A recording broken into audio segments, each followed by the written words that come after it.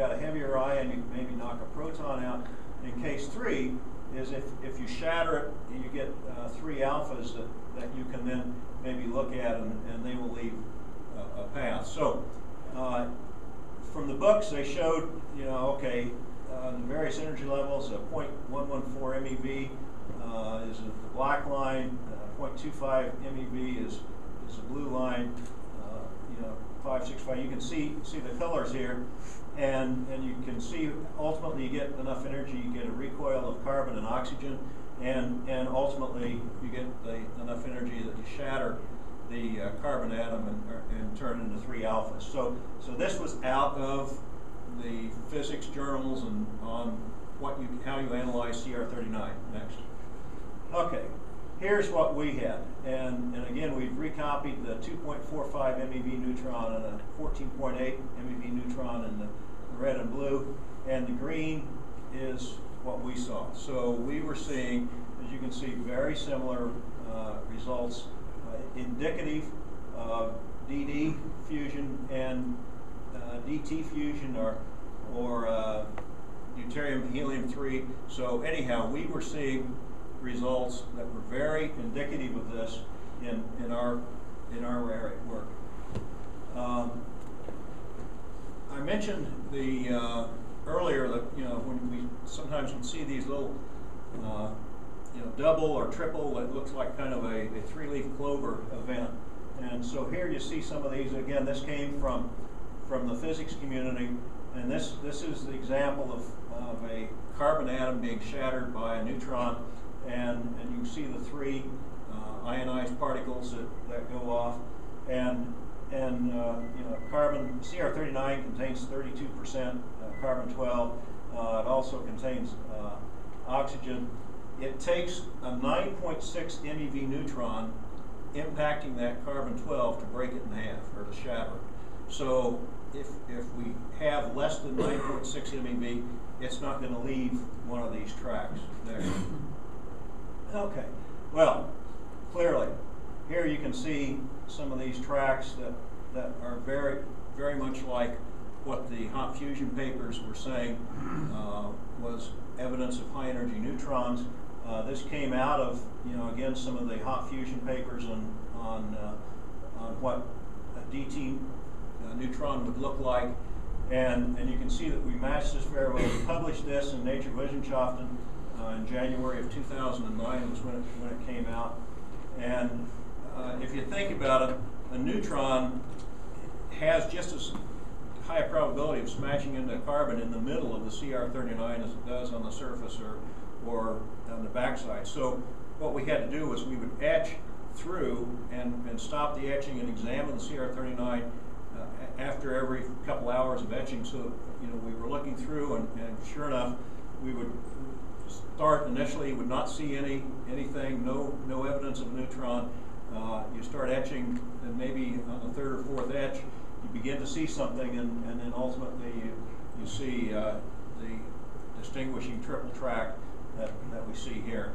Okay, you do the LET curve for this, and LET curves for alphas. I had this in an earlier, but repeated here. You take the 9.6 MeV that it takes just to shatter the carbon, and then you take the distance here. You apply that to the LET curve, and you get the number of MeV, and in this case, approximately 12.3 MeV. Now, geometrically, we're only looking down. And we're only able to measure the 2-dimensional here, and obviously one of these could be going down. The short one, in fact, could have gone down rather than, and it could in reality be the longest of the 3. We weren't able to distinguish that. So this is kind of a minimum energy for the neutron that caused this damage. For the previous work, where we said this is consistent with DD and DT fusion, we used information from the literature. Well, as it turns out, DOE has a lab in Santa Barbara where they have a DT and a DD fusion source, and so we talked to them and asked if we could come up and use their DT source, expose our CR39 to their source, and then generate another piece of CR39 from the same sample and compare the neutrons that were generated. And we did that, and you can see amazing similarity there.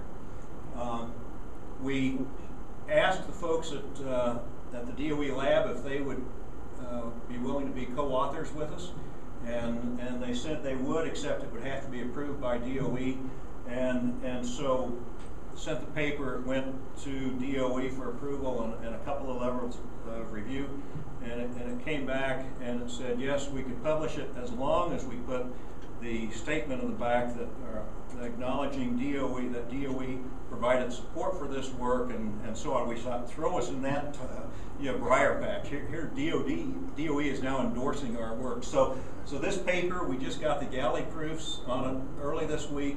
It will be coming out in the European Physics Journal of Applied Physics within hopefully the next month or two, and it includes not only from DOE. We don't know how high up this went. Now, DOE also has a library, and they're supposed to post all of their papers in their library, and it hasn't shown up there yet. We don't know if there's a problem, or they've said no. It always takes a while. So, in any event, this paper is going to be coming out soon, and it shows the neutrons from a DOE DT fusion source. This is some work that was done at SRI, where Mike McCoubrey is from, and only Fran Tansella did this about 4 years ago. One of the concerns was, can others replicate our work? And so Steve Cribbett took upon himself to and we helped him have what he called the Galileo project, where people were able to, we wrote the protocol down. We didn't provide any hands-on information. If someone had a question, they could call and ask us. But in doing that, people at Stanford, a professor at Berkeley, a professor at the University of Minnesota, a retired physics professor from Montclair State in New Jersey, all replicated our work. And, oh, by the way, for 3 years, the senior class of senior chemistry class at UCSD has done the experiments using CR39 and generated bits. So I will tell you, there is no reluctance on the part of students to get involved in this. And they have published papers. They came and briefed at the American Chemical Society meeting a year ago on the results. In this case, though, in addition to CR39, we had a BF3 rim ball neutron detector. And you can see here there was about a 14-hour period with an extremely high neutron flux, and other peaks in here too, significantly above average. So anyhow, this again, now we have CR39 and the BF3 direct readout next. We started looking at the flux that observed and went through a bunch of calculations. The rim ball, when you look at its efficiency and how many neutrons were produced, how much of the surface it would have seen, from if you assume the neutrons were being emitted over 306 degrees spherically, we estimated that we were seeing about 10 to the 6 neutrons per second for that 14 hours. We have observed in our CR39, when we've done the same thing, on the order of 10 to the 5th neutrons per second integrated, and so again, for physics terms, we're pretty close. Next. I mentioned these ejectocytes, and it's interesting how the consistency of about 50 microns across and about 20 microns deep. We did some calculations to figure out how much energy was involved in ejecting that, and of course it would have to happen extremely fast so that the heat isn't conducted away. And if you use the conventional branching ratio for DD and DT fusion, then basically we're saying we're getting about 3 times 10 to the 10th nuclear fusion reactions per ejectocyte, and when we calculate that, we're getting about 10 to the 7th fewer neutrons than conventional physics would predict. Now the good news for me is that means I'm still alive. As I said, if you were producing that much heat, then you should have enough neutrons that you would all be dead. So clearly, we're not following